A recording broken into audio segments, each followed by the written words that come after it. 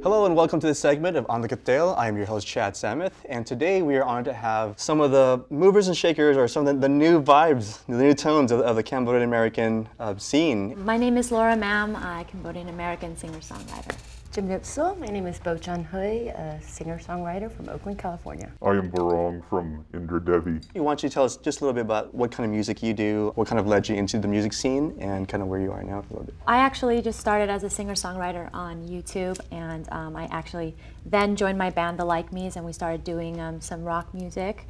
And we started covering some 60s Cambodian songs as well and doing our own modern twist on it. This year I've just started again going back to my acoustic singer-songwriter roots and putting out some new stuff this year.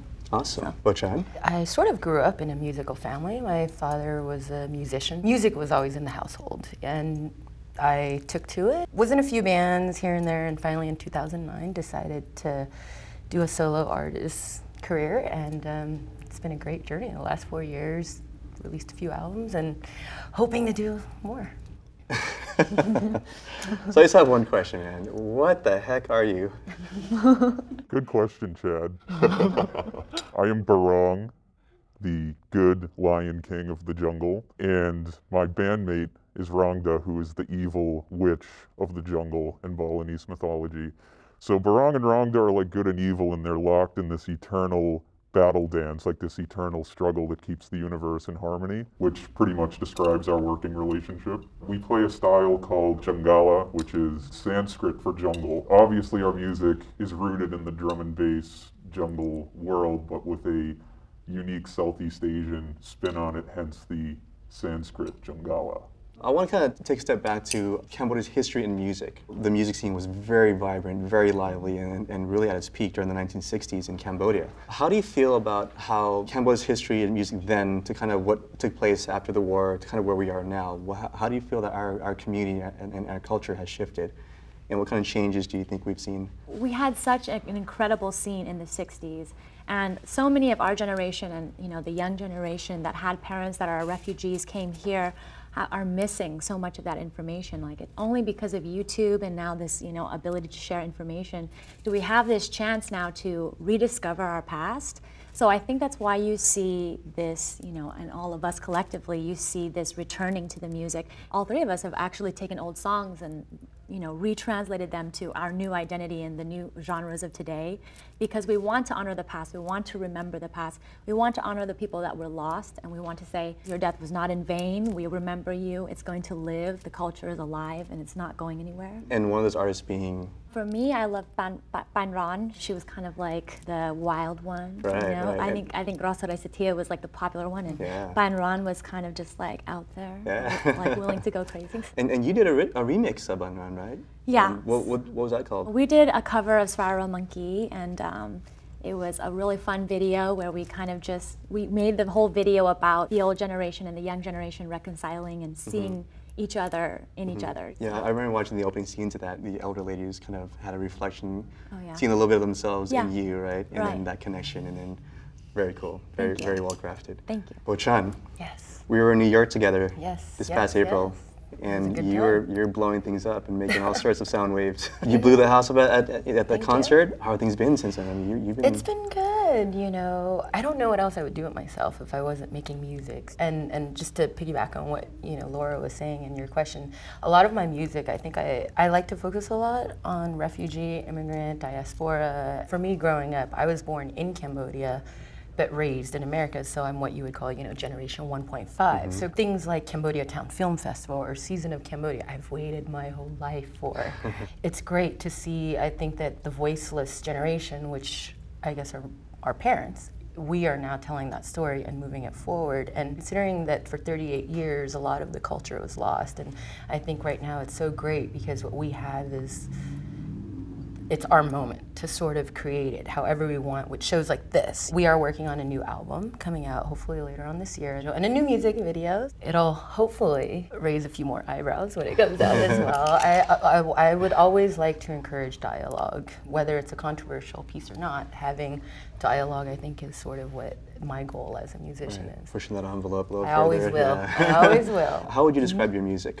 I'd consider mine as world music. My first solo album It's a very eclectic mix of songs. You know, the first half, I like to think of it as just songs that are based on observations that I have seen in the community. In my background, I've worked in Oakland Public Schools, being from also Oakland, an urban environment as such, that's a big melting pot of cultures. I really embrace that. A lot of my music embodies that. I think I would probably also describe mine as world music as well, but also very acoustic, and that's definitely my influence. A big focus for me is making sure to actually write music in Khmer. I had the good fortune of studying Khmer anthropology and focusing on Southeast Asia when I was at UC Berkeley in college. My whole focus has been writing music in Khmer and making it so that it's not just English that's going to be representing us, so that we can also honor the old language as well, and that we can cross over and go back to Cambodia and also express ourselves and find ways to have that dialogue with people in the homeland, because I really strongly believe that the diaspora has so much to offer to the homeland, and the homeland has so much to offer to the diaspora. And if we were to bridge it and really take a chance to understand each other, we have so much potential. And you're not exactly a stranger in Cambodia either. I mean, Yeah. you're kind of a big deal over there. I'm all right. You mentioned that you spent some time out there last year, and the reception that you had, what was that like? The reception was good. There were a lot of young Cambodians. Some of them feel that they're a little bit tired of copying, you know, the karaoke style. When I was younger, I thought karaoke was not a good thing, but now I see that it also it filled this wonderful void where Cambodia was desperate for music and needed something. But now we're at this age where Cambodia's economy is becoming no longer as devastated as it used to be, and the people, and especially the youth, are interested in expressing themselves, as you've seen in the elections as well, and they're interested in having their own identity. K-pop is big out there, and you know, some American stuff is big out there. The reception was good because I think a lot of Cambodians are ready for us to have our own scene. Have a mix of karaoke and then, you know, original music. And you mentioned how they would play your music like so many times a day. For how long was it? Well, when we came, we got a sponsorship from Cellcard and CTN, and they played our music next to like Justin Bieber and K-pop. Like it would come like, you know, every like 10 minutes sometimes, when especially when we were there on tour. Awesome. Cool. Awesome. Yeah. So it's great because you're making that connection, you're strengthening that bridge between here and the States. Because when I was over there, I felt like the sentiment was that there's a big absence of Americans, just interest or whatever it may be. Yes. And then you're kind of on that cusp of building that relationship, you know, and then hopefully more people following that route would kind of expand on that as well. Right. Yeah. Yeah, Definitely. awesome. Thank you. And then, Mr. Bochan, first of all, I don't think I've ever heard anything like what you're doing. It's so different. It's so, I think it's brilliant. I think it's innovative. But what kind of reaction have you had from the general public? So far, Chad, the reaction's been really good. It's cool that like when people get what we're doing, they really get it and they're really excited about it. And then for some people, they've just never heard anything like it before. I would say the majority of the reaction that we're getting are from kids in Cambodia. I think they're college students and high school students who are on YouTube and came across the video, and the reaction there has been really, really good. They're very excited by it. And a lot of Americans too, you know, who might be more familiar with drum and bass music, it's a totally new thing for them as well. We did a music video which helped illustrate what we're all about. So that's been a great way to reach a global audience that, you know, even 10, 20 years ago, an artist just starting out wouldn't have that opportunity. You mentioned, you know, those who kind of don't get what you're doing, or as opposed to those who do get what you're doing. What do you mean by like, what are you doing? Well, I mean, there's a handful of people who, you know, see the video and say, oh, this is too bizarre, this is too out there, this is too scary or crazy. I actually take that as a compliment, frankly, because it's like, I'd rather that than, oh, this is too boring. I'll jump on the crazy train any day. So I'll go with you. That's something that you guys all share, because as up-and-coming artists, you're doing something that's in a large way unique all by itself, individually, collectively, because there's a reason why you have the audience that you do, because we've never really quite seen that, at least not in the Cambodian community. Having said that, with this new kind of introduction, new wave of kind of new flavors of music and so forth, what has your experience been with critics, let's call them all, the haters, you know? there's some haters out there. Yeah. But what has been some of the criticism, and how have you dealt with that? You know, what's been the response? It fuels me.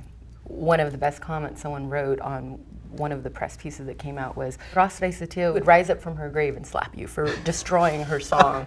Because of Champ Upper Moy, the music video, what I did to it, the song structure and changing it up so much. I mean, it's all intentional. It's supposed to be something familiar that used as an agent of change. And that's what I wanted to do with Indradevi, and I also wanted to show the plight of the Khmer people, but also myself as a Khmer woman at the end of the video who finds her identity in this world. I've had a few that are just plain ignorant comments, but they make me want to do the work that I do even more. You're awesome for being so strong, because sometimes those comments are like, oh my God. A lot of times YouTube is so anonymous that people just like project themselves on you. It's like, wow, you had a bad day, and I was on the receiving end of that. For me, in my experience, I write music, original music in Khmer, and I'm born in America, I'm raised in America, and I've learned Khmer along the way, and I've studied it in college. I've gotten to a reading and writing level that I'm really happy with, and a speaking level that I'm happy with, an interviewing level that I'm happy with, but singing is a totally different thing. And writing and singing, and there's a Khmer style of singing and there's an English way or an American way of singing. My mom is the writer of all my Khmer lyrics, and it's been this wonderful, pairing between the two of us, so I can bring my music and she can bring her poetry, and we have this wonderful thing that we share. Very cool. We bring it out to the world together. I struggle with her all the time on how to sing certain words. Like we have words like, Brahim, like it's like, oh my God, so a lot of the comments have been like, oh, you're not saying it right, you can't sing it right, you're not the way it should be. Right. At one point in the beginning, I was like, God, I need to learn how to do it correctly, I need to know how to sound more Khmer. But then after a while, after speaking with my mom and my family and a lot of friends and things, and even Khmer fans and things like that, they're like, no, you're American, you sing the way you sing because you are who you are. You can't make yourself more Khmer, you just are who you are, and that's fine. Obviously, I'm still trying my best to make the pronunciation perfect so you understand what I'm saying. It's sometimes tough, but then again, like Bochan said, it's like fuel, and it's like, okay, I want to do better. I want to make something that you would be happy with, and Americans would be happy with, and I would be happy with. Makes me work harder, I think, definitely. I think it's safe to say that the Khmer American diaspora experience is a very unique experience, right? And not many people around the world can really relate or comprehend that. How much of that experience do you draw? Because as artists, in that exchange, in that creativity, not everyone's going to understand nor agree, or so they're going to project their views on you, and that's normal. Yes. But what would you say to those, if they were to experience what you had experienced? How would you find the commonality? Like, what would you ask them to understand you as being a Khmer American who went through this process of dual identity? Well, I think, like in Indradevi, at the end of my video, what we wanted to do is we showed a group of people from all walks of life coming together, and they're all holding pictures of their lost loved ones. Even if you're not Cambodian American, you should be able to understand or share or empathize or have compassion for struggle in general. That's sort of how I kind of view music, how to connect or relate to people that aren't part of the diaspora is just, well, let's look at other parts that are, like the idea that struggle, we all have this struggle, and we can understand that by uniting as a group of people, regardless of where we're from, we all share a lot of similarities. So, Bochan, the name of your group is Indradevi.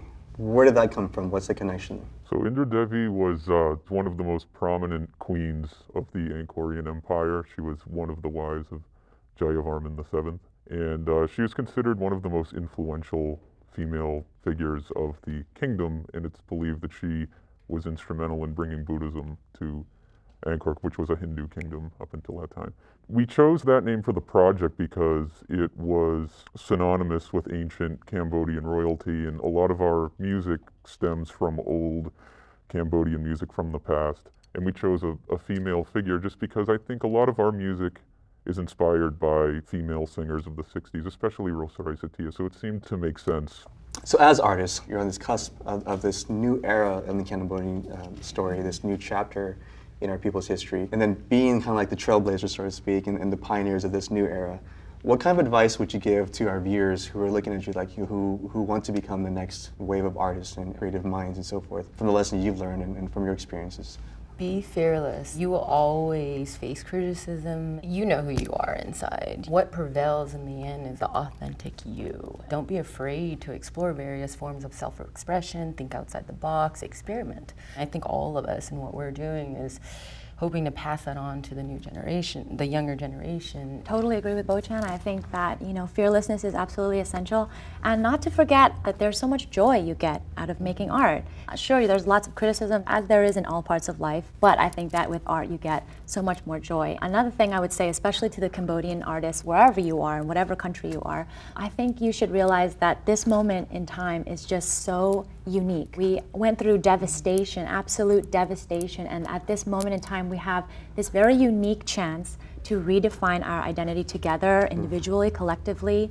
And I think historically, the future Cambodians long down the line will look back and say, okay, these were the roots that happened. This is where everything came from. I listened to this person, this person, this person, and it came down to me creating this art and whatever comes out of it. Realize that you're a part of that history and you need to make that history. I think there's something so beautiful about art in the sense that I think it provides a real sense of reconciliation to the past. I think the tribunals are very important, but I think when people translate their own reconciliation of what happened during the Khmer Rouge period, that is something beautiful, and that is something that the history books that will remember. Wow. Bochan? Yeah, I agree with everything that Bochan and Laura said. I think if you want to be an artist and pursue art, find something you're passionate about. I mean, everyone has something that you are really driven by and feel very strongly about, and it's in your heart, because it's not going to be easy. You're going to face a lot of opposition. It's going to take a lot of work to get what you want, and if you're not passionate about this thing, then, you know, why go through that struggle? That's it. Find what you're passionate about, find your unique voice, your unique signature, and make the best of it, and you will accomplish what you set out to do.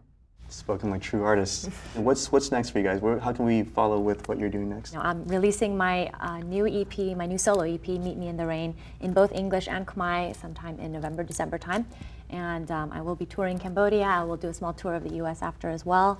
And stay in touch with me on Facebook and SoundCloud and YouTube. Best way to stay in touch. Awesome. Thanks. You can link up with me, you know, all the social media sites, Facebook, Instagram, Twitter, YouTube.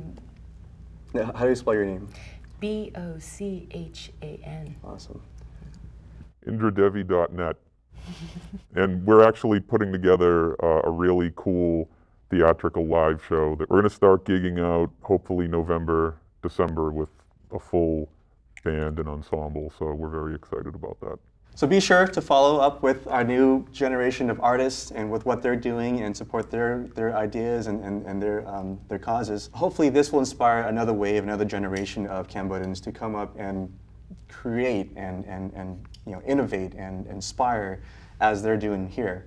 Thank you for tuning in. We appreciate your time in watching our show, and thank you guys so much. And Akun and Chum Diep Dia.